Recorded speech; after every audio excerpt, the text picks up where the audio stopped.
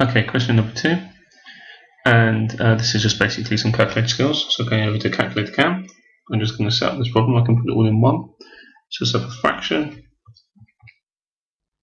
times 3.4 over 7.463 minus 2.85.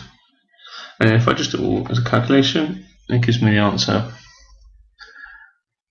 2.8671146676, and then obviously that would carry on. So it says write down all the figures on the calculator today, so I've done that. So that's it, really.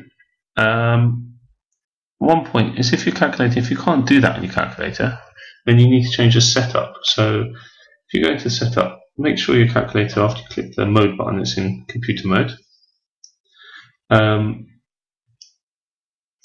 Also, if you look at number 1, it says math input output. You want to be that, and you want your result into math output. So then it makes it look like it does on the screen here. And one more point, if we just go into setup as well, you should be, just to check, you should be in degrees mode. So that means you should have a little D up here, not a little R. So if you've got a little R up here, that means you're in radians mode. It means your trigonometry answers will be wrong. So just make sure you've got a little D.